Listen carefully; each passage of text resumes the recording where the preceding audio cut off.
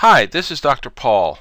If you're one who takes vitamins and supplements because you want the best nutrition for your body, then this will be one of the most important pieces of information you've ever found. And here's why. The biggest factor is actually the utilization by the body of those supplements. And I mean utilization on a cellular level and smaller. You may spend a small fortune trying to buy the best supplements you can find.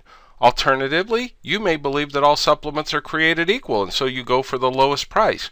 But here's where I want to give you some food for thought. I was recently in an educational setting where there was a lot of talk about specific ingredients of one product versus another in a given supplement. Quite frankly, the amount and type of specific ingredients contained in the supplement is only part of the debate.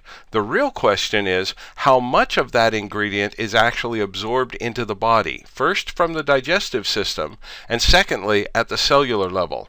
It's about whether your body actually utilizes the foods and supplements you put into your body or whether they pass right through.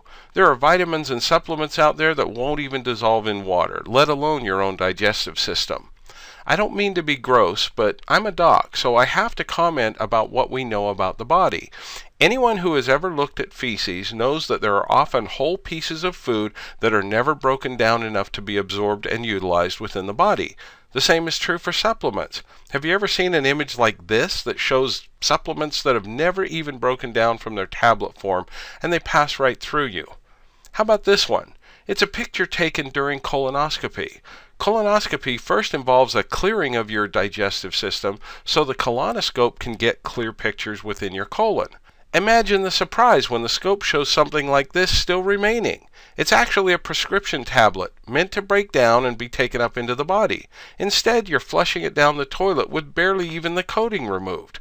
Would it surprise you if I told you that there may be a way to help your supplements break down better in your stomach by changing the liquid with which you swallow them?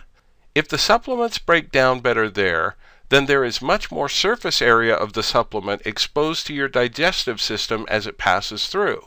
The whole purpose of the digestive system is to take large foods and break them down into micronutrients your body can utilize in biochemical processes at the cellular level and smaller.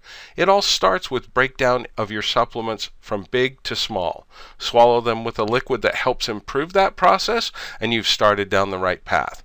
I'd like to invite you to join me and my friend Colleen in a webinar we've designed to educate about just such problems. Colleen is a water expert herself, so I know you're going to love what she has to teach. Just like all supplements are not created equal, neither are all waters created equal. If you're interested in getting the most out of your supplements, you won't want to miss this webinar. Come join us at nobswater.com. It's free education that can really alter how you look at nutrition and how the body makes the most of what you put into it. You're invited to join us at nobswater.com. You'll be glad you did.